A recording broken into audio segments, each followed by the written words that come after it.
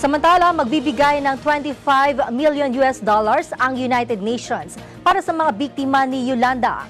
Ito ang pangako ni UN Humanitarian Chief Valerie Amos nang nakipagkita siya kay DFA Secretary Albert Del Rosario sa Maynila. While it's still too early to tell the full scale of the destruction, it's clear that the needs are huge. And I was very pleased to be able to agree $25 million from our Central Emergency Response Fund.